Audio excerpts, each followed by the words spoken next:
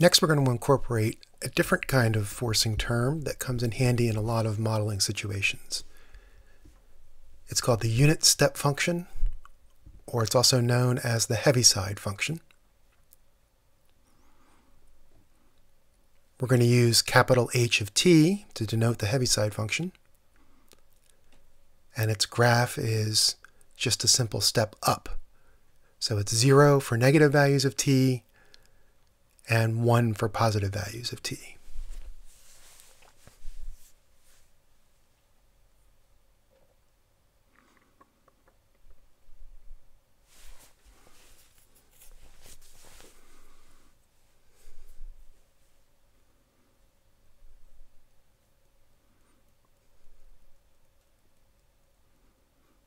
The idea behind a step function is that it represents a switch.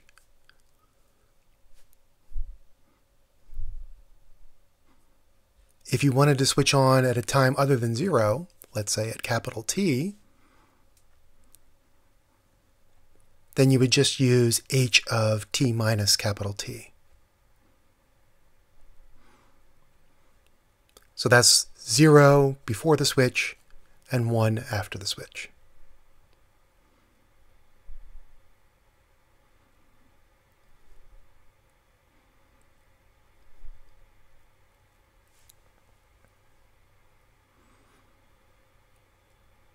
There's a key fact about using these as forcing functions in ODEs. So the solution of our first order linear ODE with a step input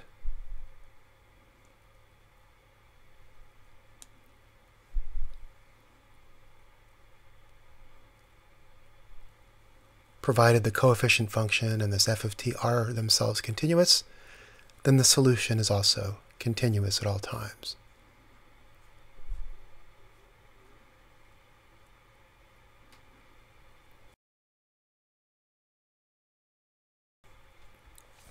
Here's a solution procedure when you have step functions in the forcing.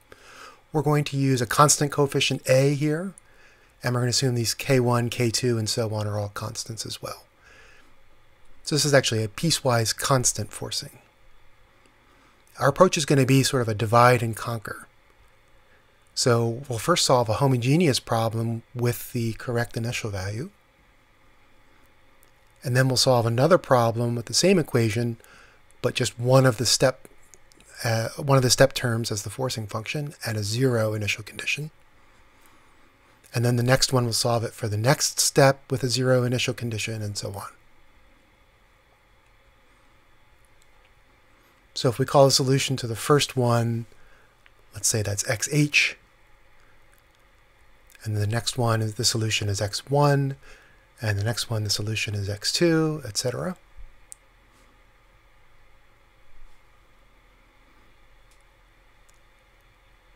Then we'll let x be the sum of all those. So xh plus x1 plus x2, as many as we have.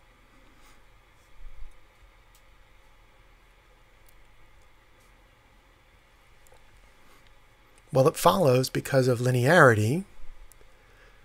First of all, the initial value is correct because only the first one contributes. And second of all, since the ODE is linear, when we apply the linear operator to x, then that's just the sum of the operator applied to all the individual pieces. So the first one, when we apply the operator, gives 0 because of how we defined it. x1, when we apply the operator, gives the first step function,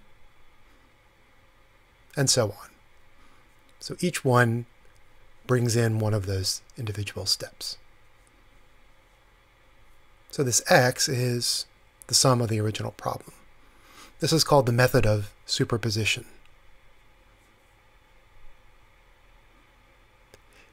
Now to finish the job, we have these two different types of problems to solve. The homogeneous one and the step. The homogeneous one is easy. We've done this a million times already. So it's just e to the at times x0.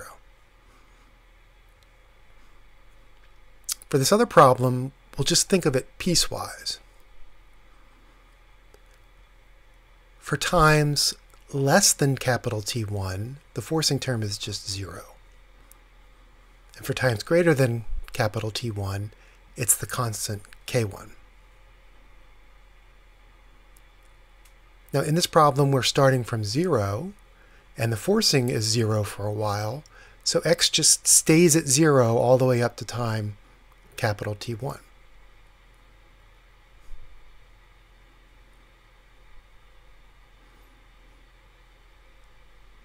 After that time, we've got a constant forcing, so the solution has the homogeneous part, and a particular solution, which in this case is just an unknown constant.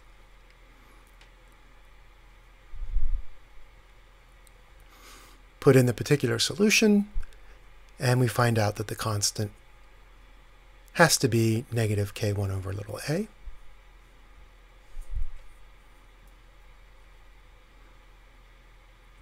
So the solution to this subproblem has to be c1 times e to the at minus k1 over a.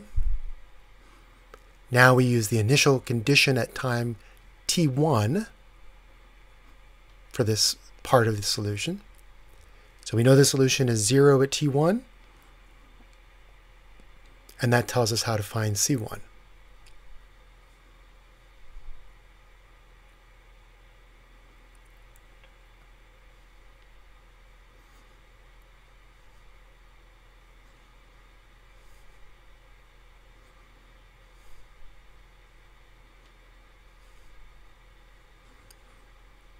So now we know this x1.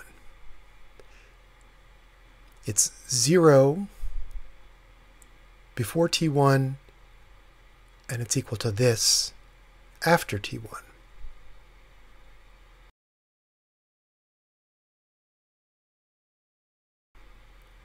So when we put that together, the initial part of 0 and then this, we can write the whole thing in one shot by using a step function again. So we just multiply by a switch turning on at time t1.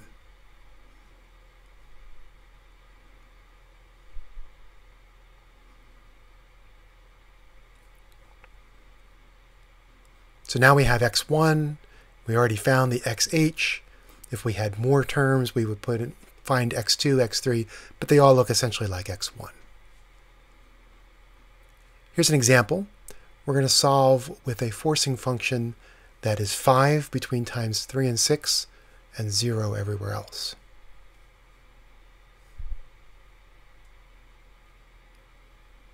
Wt is really a windowing function. In other words, it's just a constant value between two times.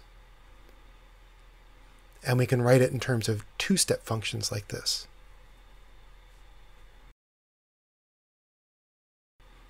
One that turns on at time 3, and another that turns off at time 6.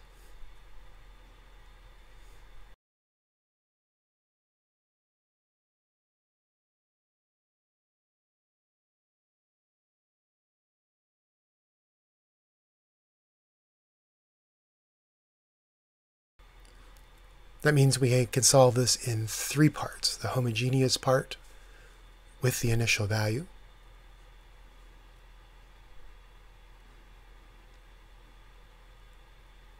that's just negative 2 e to the t over 10.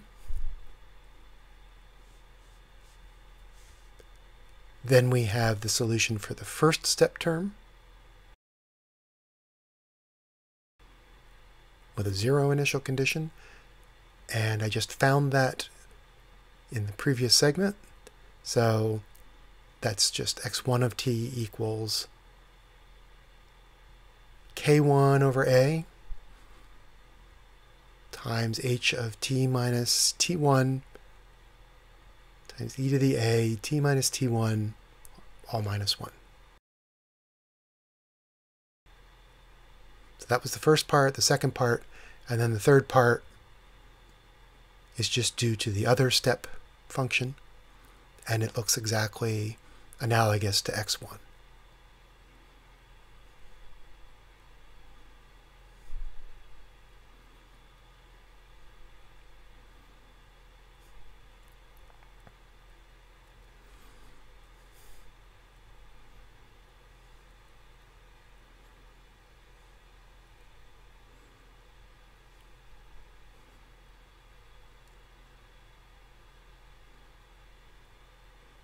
So the solution to the original problem is just the xh plus the x1 plus the x2.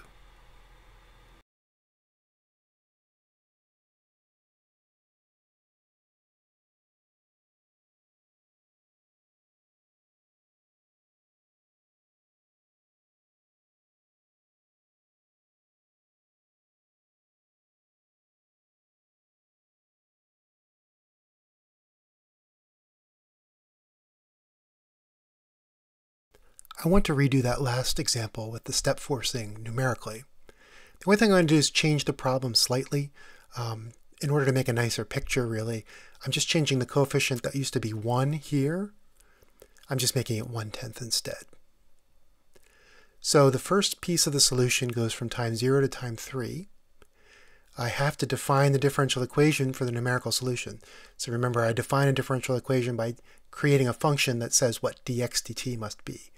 So dx dt as a function of t and x is 0.1 times x. I'm going to solve this at 200 points in the interval from time 0 to time 3. And then in my solver, I have to give it the f, the time, and the initial value. So I'll do that and plot the solution. Now that the solution's done, this TA is now a vector of 200 times from 0 to 3, and XA is a vector of 200 solution values at those same times. All right, in the second piece, now the forcing term is turned on. So I have this plus 5 here. So that reflects, or that has to be reflected in this definition for the differential equation here. I want to solve this piece at times between 3 and 6. And then specifying the initial value for this segment is a little bit tricky because mathematically what I want is the value of the solution XA at the time t equals 3. And if we were writing that on paper, we would write XA parentheses 3. But in this program, that would be the third element of a vector v, or of a vector XA. That's not what I want because that would be some early time close to 0. Instead, what I want is the value of the solution that corresponds to t equals 3, which is at the very end of the vector. Right? That was the very last thing we asked for in the first part. So here is the syntax for getting the last element of that solution vector from the previous segment. And when I look at the solution, it's continuous as it's supposed to be. But you notice x prime is definitely not continuous. The slope has a discontinuity, which actually makes sense because the original differential equation tells you that x prime is equal to something which is continuous, that's x, plus a jump from 0 to 5 and back again. So since x prime was defined to have a jump in it, it's not surprising that the slope jumps. In fact, it should be jumping by 5. Finally, in the last segment, I'm back to the homogeneous equation, so I define that again. And it starts at time 6. It could go on forever, but I have to tell MATLAB where to stop, so I'll stop it at time 10. And now the initial condition comes from the second segment of the solution, but again, it's the last value in that segment, which is at time 6. And there I have the complete solution.